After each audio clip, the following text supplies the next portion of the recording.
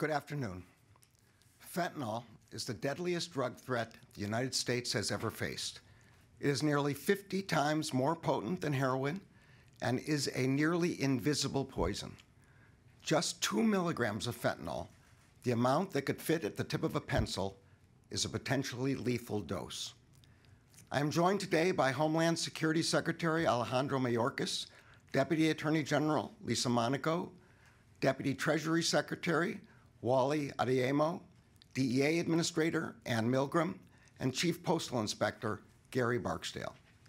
We are here today to announce a series of actions we are taking to target the trafficking of fentanyl at every stage and in every part of the world. But more important, we are here today to deliver a message on behalf of the United States government. We know who is responsible for poisoning the American people with fentanyl. We know who is responsible for shattering families and communities across the United States with drug poisonings and overdoses. We know that behind the deaths of hundreds of thousands of Americans is a cartel-driven fentanyl trafficking network that spans countries and continents. We know that this network includes the cartel's leaders, their drug traffickers, their money launderers, their clandestine lab operators, their security forces, their weapons suppliers, and their chemical suppliers. And we know that this global fentanyl supply chain, which ends with the deaths of Americans, often starts with chemical companies in China. Our agents and prosecutors are working every day to get fentanyl out of our communities and bring to justice those who put it there. Recently, that work has included charging 23 Sinaloa cartel members, associates, and leaders for their roles in running the largest, most violent, and most prolific fentanyl trafficking operation in the world. And it has included the department's first ever charges against chemical companies based in China for trafficking fentanyl precursor chemicals directly into the United States. Today, we are announcing several more actions we are taking across the government to disrupt every single aspect of the global fentanyl trafficking network. First, in 8 separate indictments in the Middle and Southern districts of Florida, the Justice Department charged 8 companies based in China and 12 of their executives for crimes related to the production, distribution, and importation of fentanyl, other synthetic opioids, methamphetamines, and their precursor chemicals. As detailed in the indictments unsealed today, the precursor chemicals used to make synthetic opioids like fentanyl are primarily manufactured and distributed by China-based chemical companies.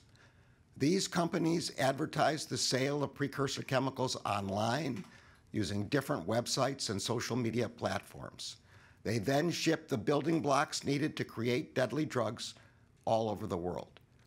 To evade detection by U.S. law enforcement, they use fake return addresses, include fraudulent invoices that mislabel the products, and disguise the chemicals in packaging such as dog food bags.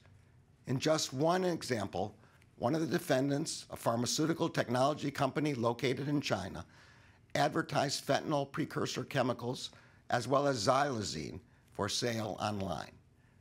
Drug traffickers may combine xylazine, a horse tranquilizer also known as tranq, with drugs like fentanyl in order to enhance their effects and increase their value.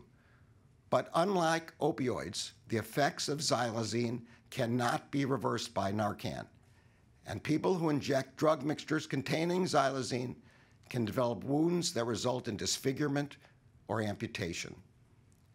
As detailed in the indictment, after advertising the precursor chemicals, the pharmaceutical company then shipped them both to the United States and to Mexico, including to a drug trafficker affiliated with the Sinaloa cartel.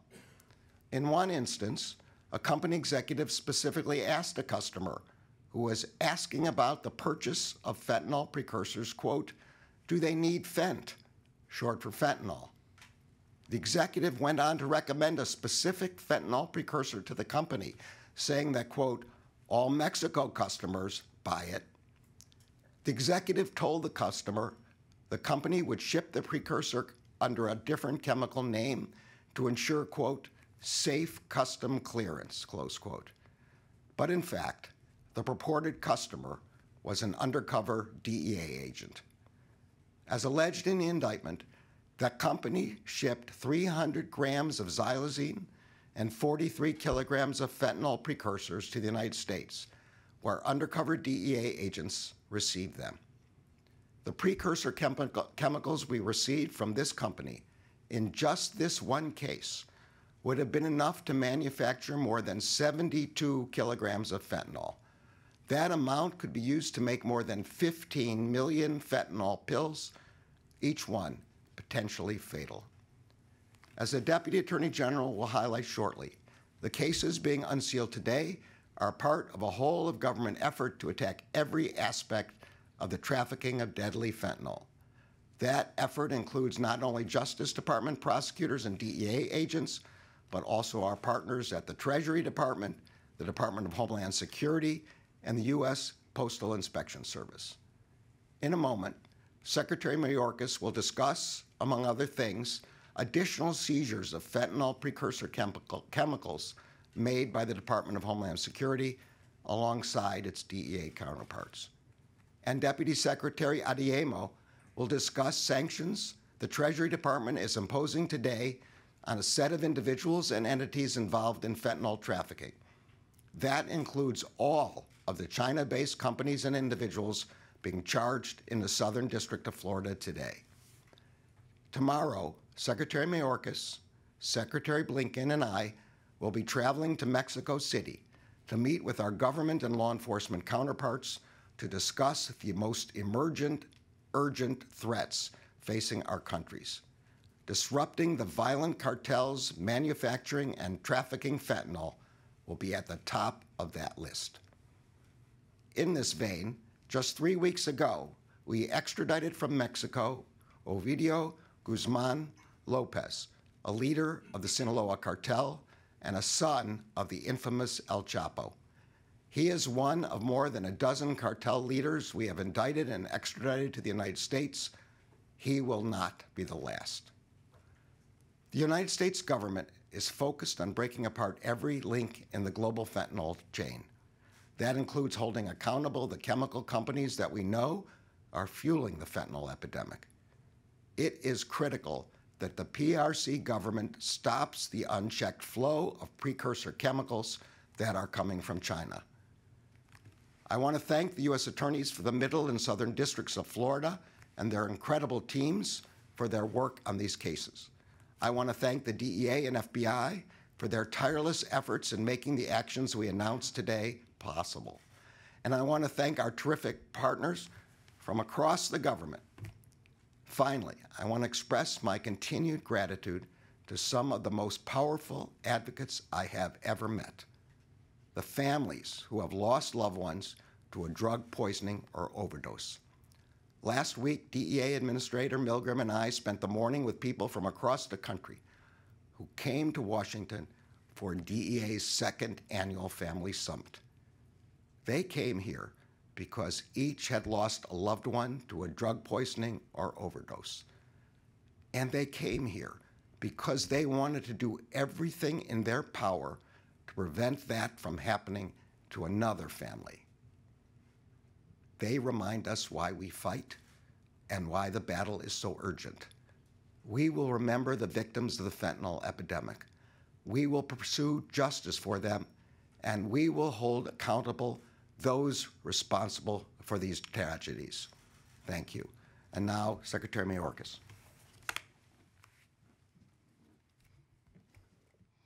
Thank you very much, Attorney General Garland. Early in 2022, undercover agents from Homeland Security Investigations, or HSI, infiltrated several Chinese chemical companies that were selling precursor chemicals and Schedule I narcotics on the internet. The Chinese companies were making their sales in the United States, Mexico, the United Kingdom, Canada, Brazil, Italy, the Netherlands, and Russia. The means of shipment varied. One company, for example, shipped the precursor chemicals and Schedule I narcotics via air cargo and UPS. Through their investigation, HSI agents learned that one company had shipped more than 500 kilograms of fentanyl precursors to Tucson, Arizona, and Brownsville, Texas. By monitoring telephone numbers associated with the shipments and other investigative techniques, agents were able to identify the Bitcoin wallets associated with the Chinese companies. U.S. Customs and Border Protection, or CBP, working with our DEA partners, used advanced targeting data as part of Operation Artemis, a multi-agency surge effort to interdict more than half a ton of precursor chemicals in warehouses in Los Angeles and Brownsville before the chemicals could be transported to the drug manufacturers in Mexico and Arizona, California, and Texas. The precursor chemicals were found in mislabeled and otherwise disguised containers. The indictments unsealed today communicate at least several important messages. First and foremost, the incredible work of our federal law enforcement agents and officers. They work tirelessly at great personal risk to save lives and to hold ruthless criminals accountable. Second, the law enforcement work that is required to address the scourge of fentanyl requires an all-of-government response across multiple agencies, and that is precisely what the Biden-Harris administration is bringing to bear. All of our presidents here today makes that powerfully clear. Third, the scourge of fentanyl is of an international dimension. It certainly is not limited to the United States and Mexico. It spans the globe. Our law enforcement capabilities do as well. Fourth, we are attacking every instrumentality and every aspect of the criminal organizations and individuals who deal in the death and destruction that is fentanyl and other opioids. In addition to indictments against companies and individuals, we are seizing the drugs, money, and properties they use and seek to obtain. Fifth, we are unrelenting in our pursuit of the transnational criminal organizations, the cartels that are at the root of it all, most notably the Sinaloa cartel and the Cartel Jalisco Nueva Generación. And we will reach across the globe to the Chinese companies and their employees who make up part of the cartel's illegal trafficking operations and anywhere else where the criminal enterprises reside. Six, the scourge of fentanyl is not abating. Basically, year over year, it has grown in this country for more than 5 years, with over 47,000 fentanyl overdose deaths in 2017 and more than 82,000 in 2022. Lastly, our work is unabating. In fiscal year 2022, CBP seized more than 14,000 pounds of fentanyl. In fiscal year 2023, CBP seized more than 27,000 pounds. Thanks again to the incredibly heroic work of the law enforcement agents and officers, including the prosecutors on the front line. We, all of us here, all whom we represent, will not pause our work until we have held all perpetrators accountable. It is my privilege to introduce the Deputy Attorney General of the United States, Lisa Monaco. Good afternoon. Thank you very much, Mr. Secretary. Last April, we announced charges and sanctions against every element of the Sinaloa cartel's deadly fentanyl trafficking network, a network led by the notorious Chapitos brothers. At that time, we pledged to attack the global networks that fuel the fentanyl crisis from every angle, at every stage of the supply chain, using every tool available. Today, we're making good on that pledge with indictments of 8 Chinese companies and 12 Chinese nationals for trying to ship into the United States gallon after gallon after gallon of chemicals used to make fentanyl, methamphetamine, and other deadly drugs. No community is off limits for the fentanyl traffickers who profit at the expense of American lives. And no technique is too brazen if it means access to the American market. As alleged in today's indictments, the defendants used a range of trafficking tactics to ply their deadly trade and cover their tracks. From blatant online advertising and encrypted messaging apps to fake shipping schemes and Bitcoin payments. As we've learned from prior campaigns against terrorists and cybercriminals, we must be relentless. We must be agile and innovative. And we must use every tool of national power to disrupt the global production and trafficking of fentanyl. That means combining traditional tools and novel approaches. And that means capitalizing on the partnerships we've built at home and abroad. To bring today's cases, our agents and prosecutors combined old-school techniques, like officers going undercover, with cutting-edge tools, like cryptocurrency tracing. Today's cases reflect the hard work and tenacity of dozens of agents, analysts, and prosecutors at the Department of Justice, but it also reflects tremendous teamwork from across the federal government. For example, undercover DEA agents posed as drug traffickers to identify those shipping precursor poisons to our shores. Partners at DHS surged resources to stop the lethal shipments and trace their origins. Postal inspectors exposed a scheme to exploit the mails to deliver the deadly ingredients. FBI and IRS agents followed the blockchain to track crypto payments. Partners at Treasury assembled the evidence for today's raft of sanctions. And Justice Department prosecutors from the Middle and Southern districts of Florida coordinated with investigative partners to bring the criminal charges announced today. This was a whole-of-government effort, and when we work together, sharing information, combining resources, and relentlessly pursuing justice, we can have a tremendous impact on those who would do us harm. But even with this cross-agency team, we can't win this battle without additional partners. Today, we're grateful for the efforts of Mexican prosecutors and officers who worked hand in hand with U.S. partners to track shipments of precursor chemicals. But we must do more. We need every country across the globe to join with us in the fight against fentanyl. And we need the private sector's help as well. As in our fight against cyber criminals and terrorists, we need social media companies and marketplaces to police their platforms to avert catastrophic harm. Our nation's common carriers and freight forwarders must step up their game to prevent traffickers from using their services to ship poison into our communities. It must be all hands on deck.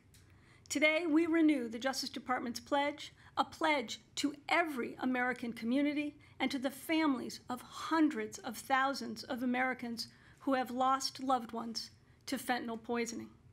We will bring every tool of national power to the fight against fentanyl. We will foster public-private collaboration. We will find common cause with and demand action from foreign governments. And we will not rest until we've rid our communities of this poison. The women and men involved in these cases represent the very best of government service, and I'm proud to stand with them. I'll now turn the podium over to Deputy Secretary Adeyemo to talk about Treasury's actions today.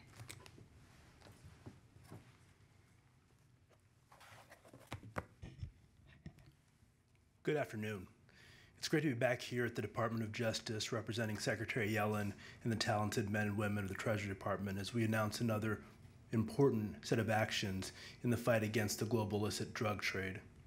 Today, Treasury is imposing major new sanctions against 28 individuals and entities involved in the illicit drug trade. Effectively immediately, these individuals and entities located in the People's Republic of China and in Canada are cut off from using the U.S. financial system, and all U.S. persons are barred from transacting with them. Additionally, we've identified and blocked over a dozen virtual currency wallets associated with these actors. The block wallets, which received millions of USD funds, illustrate the scope and scale of the operations targeted today.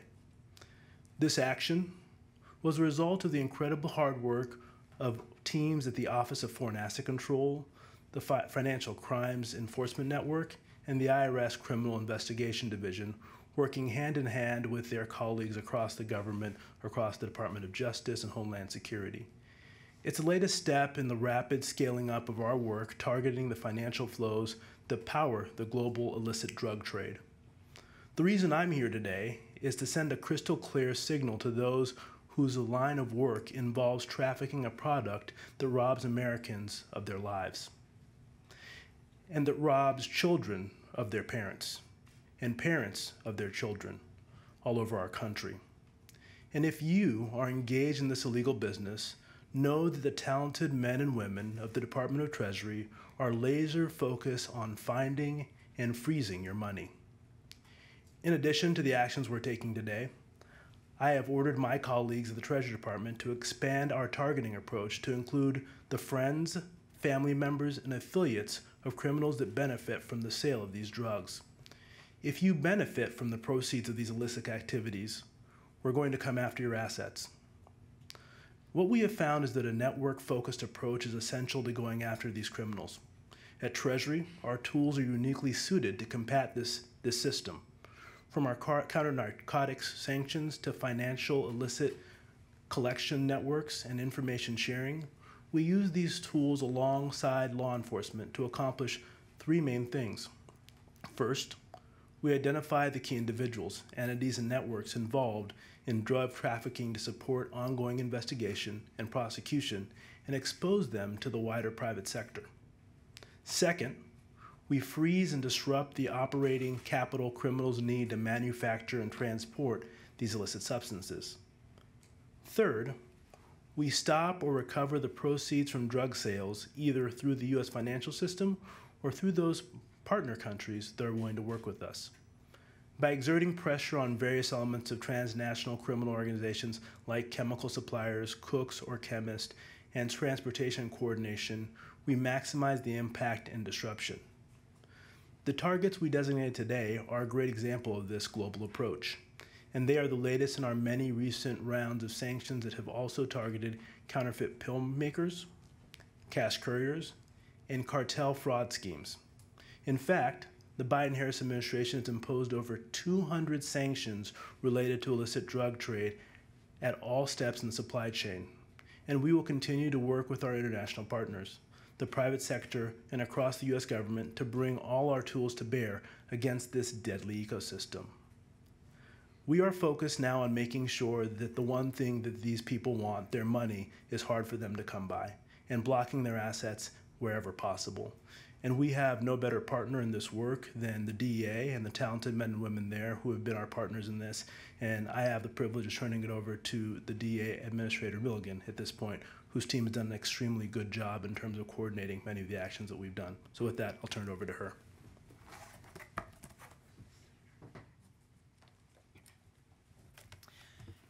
Good afternoon. Fentanyl is the greatest threat to Americans today. It is devastating families across our country and killing Americans from all walks of life. And it is the leading cause of death for Americans today between the ages of 18 and 45.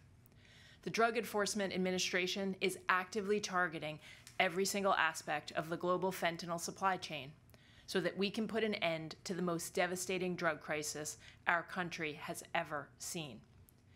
The two drug cartels that are responsible for fentanyl coming into the United States are the Sinaloa and Jalisco cartels. They work with chemical companies based in the People's Republic of China to get their raw materials, which are chemicals called fentanyl precursors. Nearly all fentanyl precursors come from China. These precursors are then made into fentanyl. But it doesn't stop there. Companies in China also manufacture other synthetic or man-made drugs that make the fentanyl threat even more addictive and even more deadly. These drugs include xylazine and nitazenes, which are then mixed with fentanyl to extend the high and increase the cartel's profits. DEA has taken the lead in these cases, investigating and holding accountable the companies and individuals in China and elsewhere who are responsible for these poisons. Today, we announce 8 indictments charging 8 companies and 12 individuals for importing into the United States fentanyl precursors, xylazine, and other man-made or synthetic chemicals. We have seized more than 80 kilograms of synthetic chemicals in these investigations, enough when mixed with other chemicals to make more than 48 million deadly doses of fentanyl. As I said before, precursor chemicals are turned into deadly fentanyl, and xylazine and nitazines are then added to make that fentanyl even deadlier, killing Americans, both young and old. Let's talk about xylazine. Xylazine is known on the street as tranq and is a veterinary drug used to sedate animals like horses and cattle. It has no legitimate use in humans. But drug traffickers mix xylazine with fentanyl because it extends the high and serves as filler. When it ends up in humans, it can cause human tissue to rot and lead to amputations. It also does not respond to Narcan, a drug used to prevent fentanyl poisoning and overdose. In other words, xylazine makes the deadliest drug threat, fentanyl, even deadlier. DEA has seized xylazine fentanyl mixtures in 48 of 50 states and in Washington, D.C. We know where this xylazine comes from. It comes as powder from China and as liquid diverted from veterinary supply chains. In one of the cases being announced today, DEA agents seized more than 300 grams of xylazine shipped from a company in China to Miami and paid for in Bitcoin. That same company shipped xylazine to a fentanyl trafficker in Philadelphia multiple times a month. When agents conducted a search of the trafficker's home, they found 1,500 counterfeit pills, 2 pill presses, a powder mixture of fentanyl and xylazine, and 2 bottles of liquid xylazine. Despite all of this, xylazine is not yet a controlled substance. This is why it is so important for it to be scheduled. We also found nitazines in these cases. Nitazines are dangerous synthetic opioids that can be as powerful or even more powerful than fentanyl. They have no legitimate use. In April of 2022, based on the work of DEA chemists and agents, I signed an emergency scheduling order placing 7 nitazines into Schedule 1. In one of the cases announced today, companies and individuals in China are charged with shipping 2 of those nitazines to Georgia and to South Florida. In these cases, we also found fentanyl analogs, like fluorofentanyl. These analogs are a treacherous attempt to work around the law. Every time we make one substance illegal, the drug cartels and their chemical suppliers switch to another that is slightly different at the molecular level, but has the same impact. DEA is doing its part to schedule each fentanyl analog it finds one at a time, but we need permanent class-wide scheduling of fentanyl-related substances, and we stand ready to work with Congress to get this done. Despite all the different synthetic chemicals we have found in these cases, a few things remained constant. The chemicals were cheap. A deadly dose cost mere cents.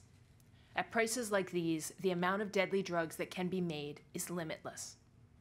The chemicals were sold online, on public websites and through encrypted applications like WhatsApp, WeChat, and Wicker.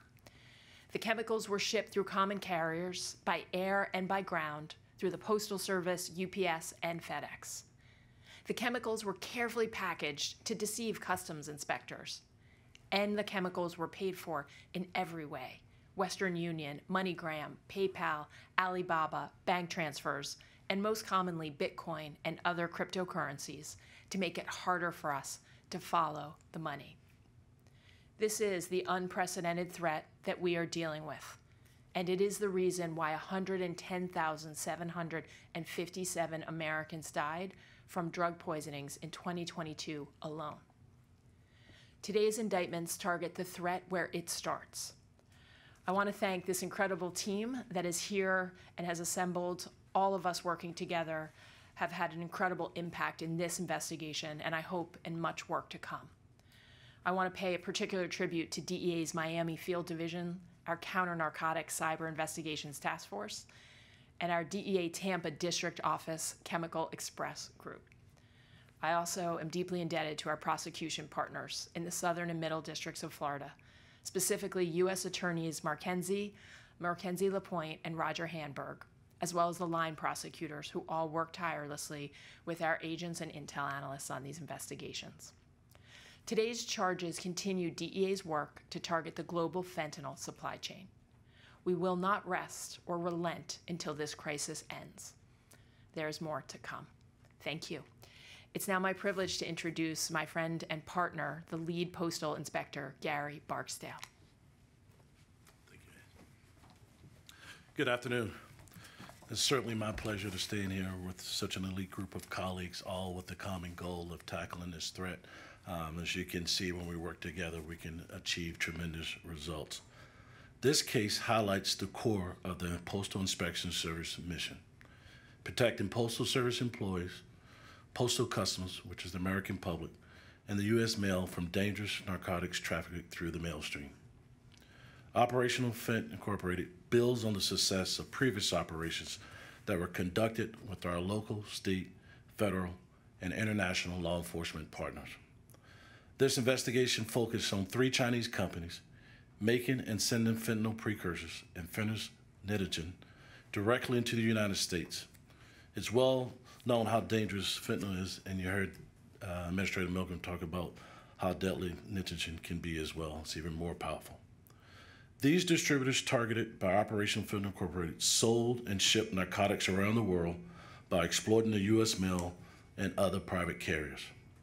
When they utilized the mail for these transactions, they created real hazards for postal employees and threatened the integrity of the postal network that hundreds of millions of people in the U.S. and across the globe depend on every single day.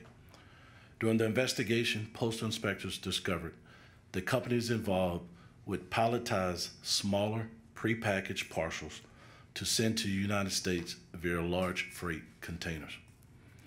After the freight containers reached the U.S., the pallets were distributed to a domestic freight forwarder who would then break down the pallets and distribute the individual smaller parcels within the U.S. Using the U.S. mail and private carriers. By shipping the parcels in this manner, it made the parcels appear to originate within the U.S.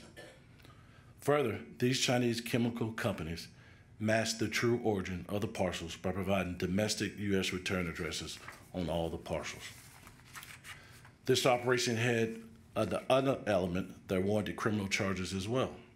Postal inspectors determined that one of the companies and its owner-operator were shipping the drug parcels utilizing counterfeit postage. From January of 2021 to September of 2023, the Postal Service lost approximately $62 million in lost revenue from 3 companies that compromised postal accounts involved in this investigation. In addition to the drug charges, the owner and his company were charged with conspiracy to defraud the United States by making, printing, and using forged, counterfeited postage meter stamps. This operation is a prime example of what we can accomplish together, working with our partners in OCDETF.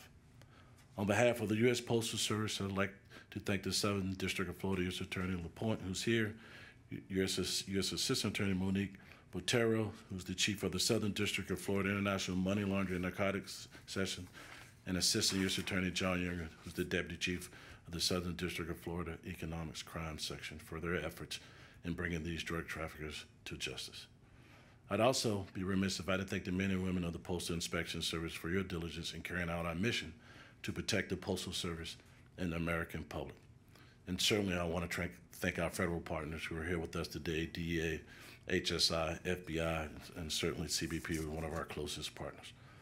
The Postal Inspection Service strives each and every day to stop those who would use the mail to send illegal goods.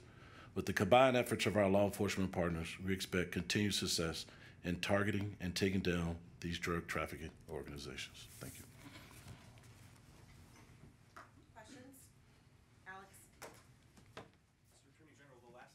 announced this kind of indictment, I believe it was back in April, China responded basically saying it was illegal bullyism and it could harm future partnership in counter narcotics. I wonder, have you seen, or has any of your partners on stage seen any change of behavior from China since that last wave of indictments? Or is this kind of like a whack-a-mole name and shame indictment system where you're calling out what's going on? I'll start with the last part. In the last indictments you talked about, we did get some arrests. In this case, none of the defendants have been arrested, but the Treasury Department has sanctioned all of them. That often leads to further associated arrests. And as you well know, the Justice Department has a very long memory, and it's our intention to bring every one of these defendants to justice in the United States. And off topic, if I can, Hunter Biden pleaded not guilty in court today. You've been asked a lot of questions about this on 60 Minutes and before Congress. But when you, I know you can't say a lot about the case, but when you came to the department, you stressed a return to the norms. And I wonder what you say to the many Americans out there who have seen how this case, the investigation has developed, a special counsel who previously didn't want to be a special counsel, a plea deal falling apart in court. And what do you say to those people who say this isn't anything but normal? Well, I'll start with what you first said, which is we don't comment about pending cases. This is a case investigated and brought by a career prosecutor, David Weiss, who was appointed as U.S. Attorney by the previous president. Mr. Weiss has authority to pursue this case. He's the supervisor of this case. And at the end of the case, because he's now a special counsel, he will have to provide a report which will explain his prosecutorial and investigative decisions. At that point, the American people will see the reasons for the steps that have been taken. Mr. Attorney General, could you tell us what is your main ask of Mexican government officials when you travel there? What are you asking them to do on fentanyl trafficking? And what will you say to them if they ask you about calls by Republican presidential candidates and members of Congress to use the U.S. military to target drug traffickers inside Mexico? I'm not going to hypothesize about whether they will ask something about the latter. On the first question, we are going to Mexico because fentanyl is an incredibly dangerous threat to the American people. We will be meeting with our law enforcement and our military counterparts to work on further steps that we can take to attack this threat. And I will note, as I noted in my remarks, that Mexico very recently extradited to the United States Ovidio Guzman Lopez, one of the Chapitos, the son of El Chapo, and then in doing so, that is, in making their arrests, it lost a significant number of Mexican lives. I don't know if Allie wants to discuss. Okay. Sadie. A couple questions. The U.S. has been trying to set up a channel to discuss the fentanyl issue with China and potential law enforcement cooperation, and there's been some limited success. So I'm just wondering what, if any, coordination there was with the China side in this case. And then separate and apart from that, more specifically with regard to the Hunter Biden case, since the Supreme Court's Bruin decision, some lower courts have ruled that drug users like Hunter Biden don't automatically lose their Second Amendment rights because of past drug use.